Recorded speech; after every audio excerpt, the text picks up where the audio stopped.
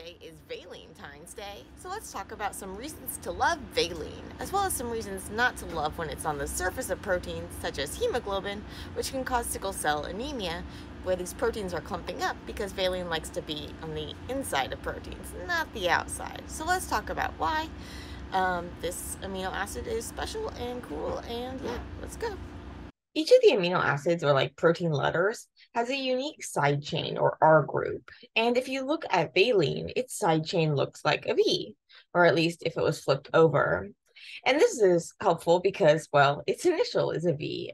This V actually stands for like valeric acid, or I mean, like the valine, the name which comes from valeric acid, but it's really helpful that it's a V and it looks like a V. And this V is a hydrocarbon. And so basically it's made up of just hydrogens and carbons. What's special about that is that when you have a hydrocarbon, basically water, it's hydrophobic, so water doesn't want to hang out with it.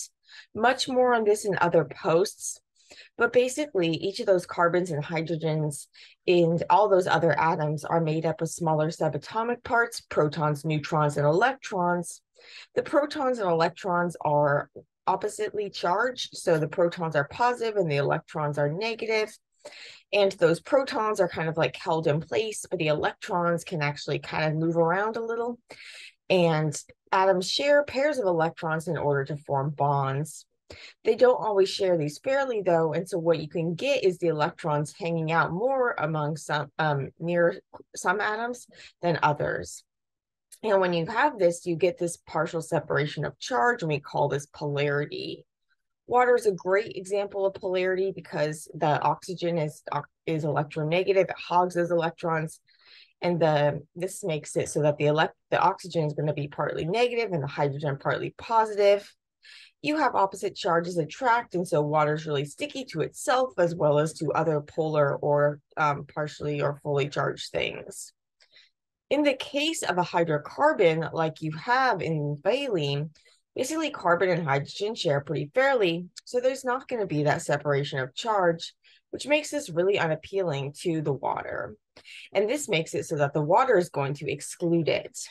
So you're going to find valine kind of found in the center of proteins, at least when we're talking about like water soluble proteins.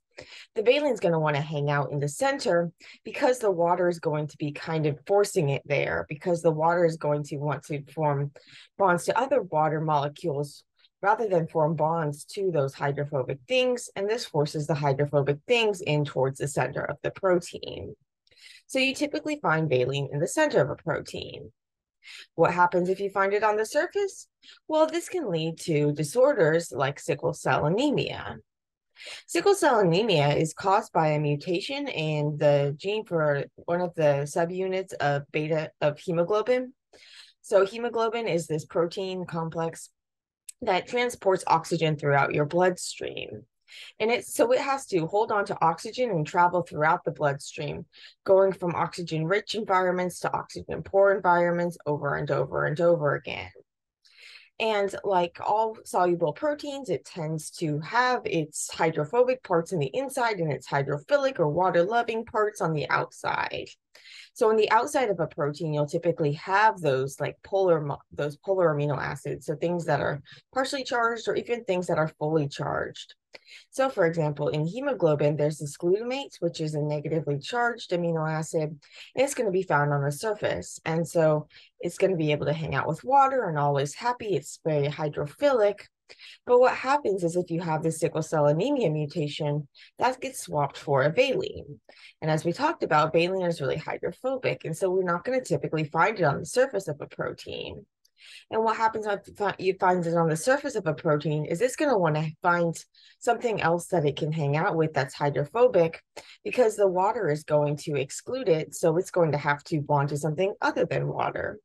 And what's going to happen is that as this hemoglobin is traveling throughout the bloodstream through oxygen poor and oxygen rich environments, this site becomes kind of like more exposed or less exposed. And when it's in oxygen poor environments, what can happen is that it gets more exposed.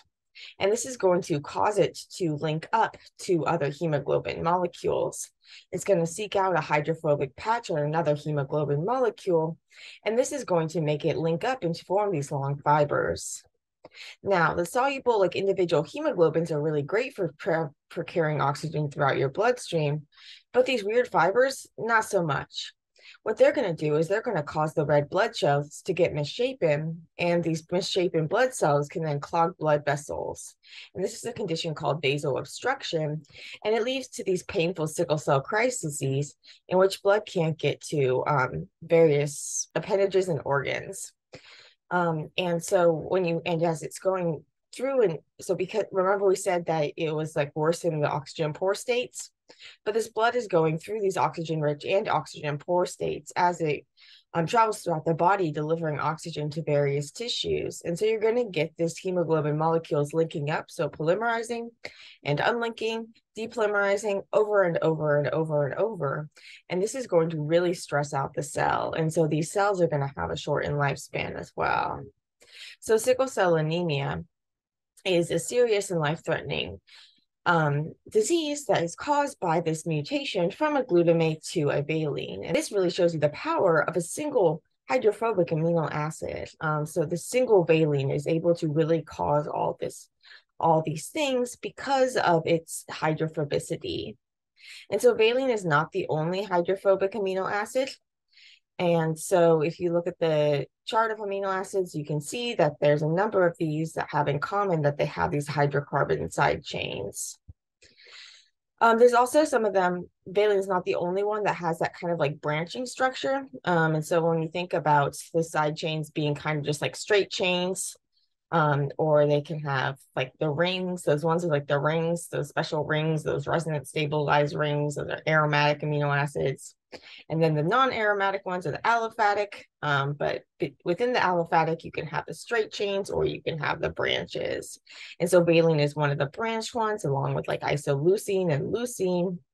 And with valine, it's the smallest of these branched ones, but because the branch is close to the backbone, it's actually going to be less flexible than something like leucine, where it's more like a snake tongue, where that V is pushed out one. So valine's going to have a hard time forming like tight secondary structures. It's going to have a hard time kind of like contorting into different shapes in terms of the backbone. So it's going to kind of restrict the movement of the protein backbone when you have a valine. And like the other branched chain amino acids, it goes through this branched chain amino acid breakdown pathway. And like these other branched chain amino acids, it's going to be essential. So our bodies, we need to get it through our diet. So we need all of the amino acids, but some of them our bodies can make them ourselves and some we can't. And valine is one that we can't. So we can't make it, but we can break it down through this branched chain amino acid complex and things. And so when we break it down, we actually get succinyl-CoA, and succinyl-CoA can enter the tricarboxylic acid cycle, aka the Krebs cycle or the citric acid cycle. And this can produce oxaloacetate, which can be used to make glucose. And so we call valine glucogenic. So that is the basics of your valine. So it's one of the smaller ones, but because it's got that branch close to its backbone, it's going to restrict movement. One of the main features of it is it's going to be very hydrophobic. And so it's just got this hydrocarbon chain, hydrogens and carbons. They share electrons pretty fairly, so they don't give any partial charge for water to water to hang out with. And so valine is going to want to be in the center of the protein. And as you see in the case of sickle cell anemia, if it gets put on the outside of a protein, you can have some serious problems. And so I hope that helps you appreciate valine. And if you want to learn more about all of these different amino acids, I have lots more content on my blog and YouTube channel and all that stuff. So happy enjoying amino acids.